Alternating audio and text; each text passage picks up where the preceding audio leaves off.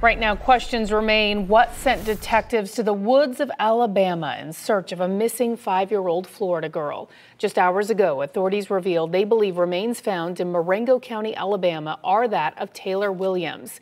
Meantime, more than 450 miles away in Jacksonville, her mom is now facing charges.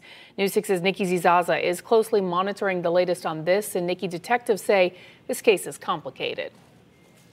Yes, Lisa, complicated because investigators say they are still collecting evidence in this case without the cooperation of Taylor Williams' mother after she reported her daughter missing. Tonight, investigators say Brianna Williams is facing felony charges for child neglect and giving false information, all as she recovers from an apparent overdose in the hospital.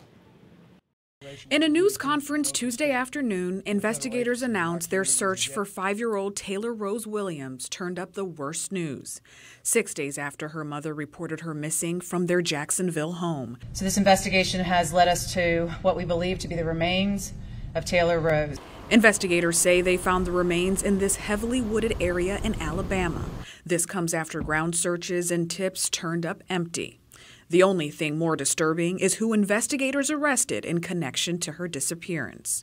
The mother of Taylor Williams has been arrested this evening on charges of child neglect and giving false information to investigators during the search for Taylor. Williams' family troubled by the latest development. I still say that's not her. I still say something wrong could need to be straightened out, and I wish everything would come on out and get it over with so we can go on. Sheriff Mike Williams telling our News 6 partner WJXT Brianna Williams stopped cooperating with the investigation after the first day of the search and say on Tuesday the 27-year-old mother was flown to a hospital for an apparent overdose. It appears to be an overdose or she's ingested something. We don't know as of yet.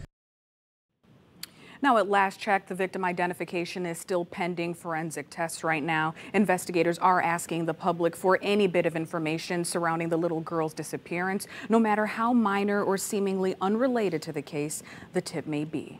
Live in the newsroom, Nikki Zizaza, getting results, News 6. Nikki, thank you.